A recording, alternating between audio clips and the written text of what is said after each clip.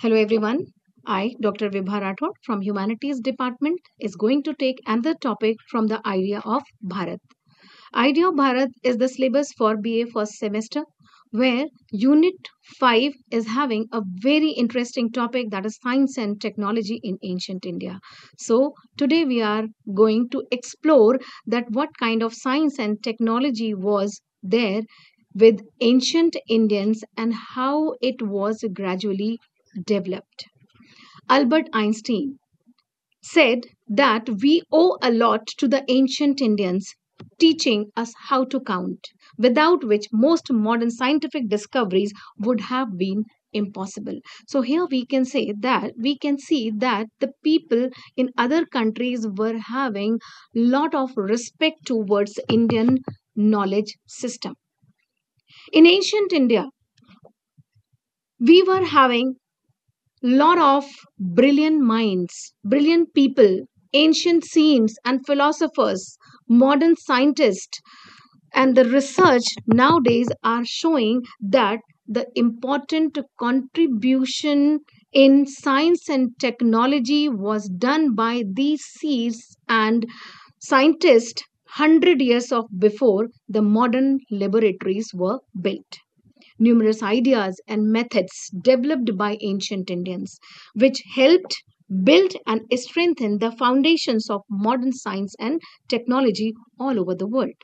Many of the advances in the science that we consider today to have been made in Europe were made in India centuries ago. When we talk about maths, as we all know that zero is given by Indians. Ancient Indians introduced the decimal system and ingenious methods of representing numbers using 10 symbols.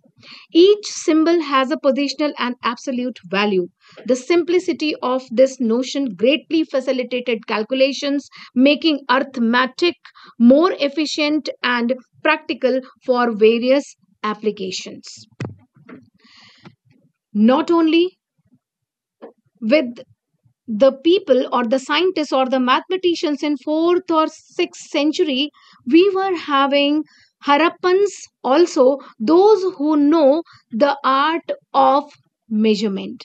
Excavations at Harappan sites have uncovered the rulers made ivory and shell marked with remarkably precise subdivisions. Here you can see the picture of ruler. So these rulers which were made from ivory and shell were already uncovered by the Harappan people. So it means that they were knowing how to calculate and how to measure the things. These measurements were closely matched the Hasta units of 1/3 to 8 inches used in ancient South Indian architecture. Additionally, ancient bricks found at these sites have dimensions that align with the units of these rulers. When we talk about great mathematicians of ancient India, we were having few names with us. One is Baudhayan. Baudhayan was the first to calculate the value of pi and discover the Pythagorean theorem centuries before the ancient Greeks. Aryabhatta was the second one. He was a mathematician as well as he was an astronomer also. He was a 5th century mathematician who introduced the concept of zero and made significant contribution to algebra, geometry and astronomy. Brahmgupta of 7th century mathematician who brought maths on the new heights. He introduced negative numbers and operations on zero. He also showed how to find cubes, cube roots, squares, square roots, and he wrote a book which is known as Brahmgupta Siddhantika, which introduced the Arabs to our mathematical theory. Fibonacci numbers and binary numbers. We can relate this with ancient people that the Fibonacci sequence first appeared in Indian mathematics known as Matra Meru, mentioned in the text written by Pingal.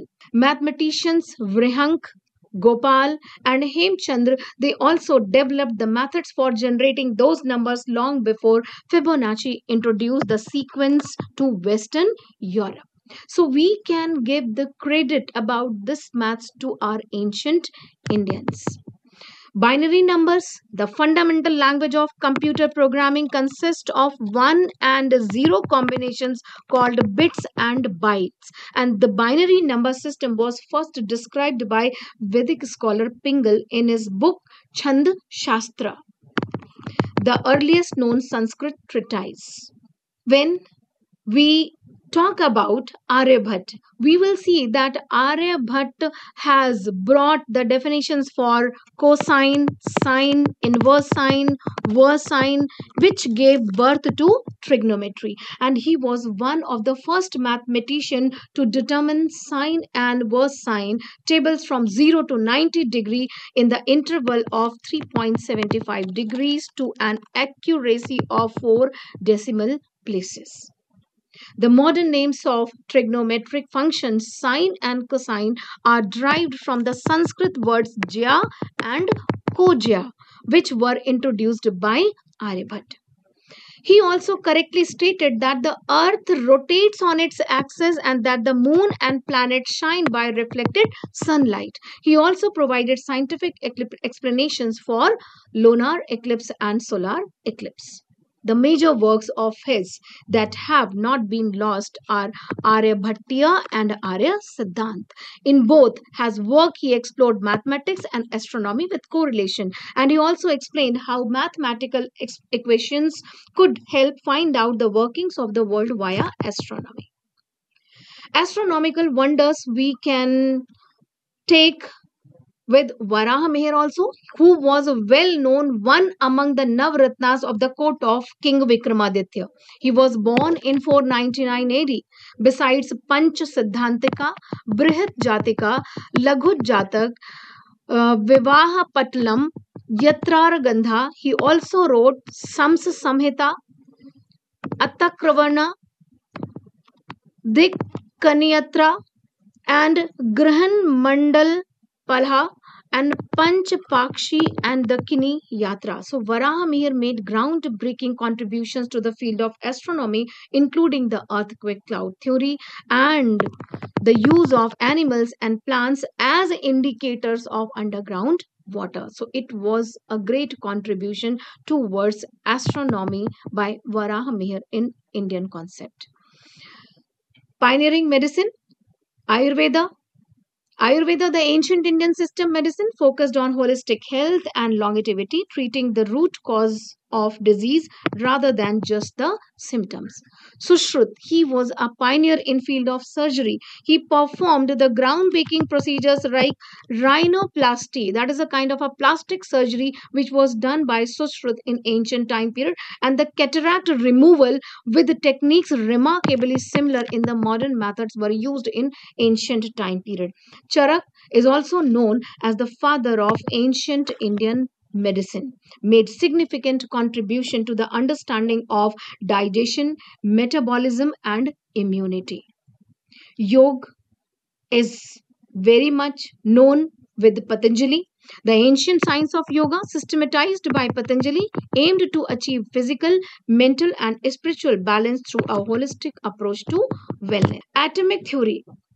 People think that it is a today's theory, but it was already introduced by ancient Indians. One of the notable scientists of ancient India, who was known as Kanad, who is said to have devised the atomic theory centuries before John Dalton was born. He speculated the existence of Anu.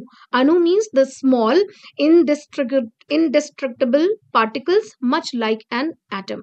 He also stated that any can have two states, absolute rest and a state of motion. So he further held that atoms of same substance combined with each other in a specific synchronized manner to produce dvayunk yani diatomic molecules, and triung means triomic molecules. So this was a groundbreaking theories of atomic which was provided by Kanad in ancient India. Earthquake theory was also prescribed by Varamir's Bharat Samhita, which included a chapter on earthquake prediction relating them to planetary influences, underground activity, and animal behavior. Genetics. Charak, the father of ancient Indian medicine, had a fundamental understanding of genetics centuries before the modern field of genetics emerged. Plastic surgery, as just now we have said, that Sushrut Samhita, it is mentioned, it is the most comprehensive textbook on ancient surgery. And this text not only mentioned about the plastic surgery or plasty, it talks about the illness, plants preparation, cures, along with the complex techniques of plastic surgery. The Sushrut Samhita's most well-known contribution to plastic surgery is the reconstruction of the nose, known as rhinoplasty. Concepts of space, time, and matter was also a unique thing which was given by the Indians. Concepts of space, time, and matter. Yoga Vashist in ancient Indian text, over 29,000 verses long, traditionally attributed to Valmiki, author of the epic Ramayana, which is over 2,000 years old. But the internal evidence of the text indicates that it was authored or compiled later on. So it had been dated variously as early as the 6th century AD or as late the 13th or the 14th century, dated it about the 6th century AD. On the basis of that, one of its verses appears to be copied from one of Kalidasa's plays, considering Kalidas to have lived around the 5th century. Metallurgy, Indians were very good as wood, steel, and still you can see the best example, that is the Delhi iron pillar and bronze statues. So wood steel, a highly advanced form of steel produced in ancient India, renowned for its sharpness and toughness, and exported as far as Damascus. A 1500-year-old wrought iron pillar in Delhi is the best example, renowned for its rust resistant properties due to the presence of phosphorus. Bronze statues, ancient Indian craftsmen excelled as at bronze casting, producing large intricate statue like the famous Nataraja figures, which is already there in South Indian temples. So Charak and Sushrut, they described the properties of 6 metals: iron, tin, lead, copper, gold, and silver in their text. The medical chemist formulated in producing many alkalis, that is K2CO3, Na2CO3, acids, and metallic salts by calcination, introduced and distillation. So books written in the later periods refer to the use of mercury, zinc, and sulfur also. Nagarjun is a same synonymous with alchemy, chemistry, and metallurgy. His Ras Ratnakar and Ras Ratna Samuchya are his renowned contribution to throwing light on alchemy and related subjects. So we know from the evidence of Iron Pillar of Delhi and other sources that metallurgy has a rich tradition in ancient India. The extractions of metals from ores and mixing of different metals to obtain alloys, that is brass, bronze, and steel, were known, and their products like wood, steel, swords, weapons, etc. were in great demand in the Roman Empire and in the Middle East. India was the first to smelt zinc by the distillation process, an advanced technique derived from a long experience of ancient alchemy. The ancient Persians had also attempted to reduce zinc oxide in an open furnace but had failed. Zawar in Tiri Valley of Rajasthan is the world's first known ancient zinc smelting site. The distillation technique of zinc production goes back to the 12th century AD and is an important contribution of India to the world of science. The legacy of Indian science, pioneering discoveries. So ancient Indian scholars made groundbreaking contributions to mathematics, astronomy, medicine, and more often centuries before their Western counterparts. Global impact. Many of the innovations and theories developed in ancient India had a profound impact on the advancement of science and technology worldwide nowadays. continued relevance.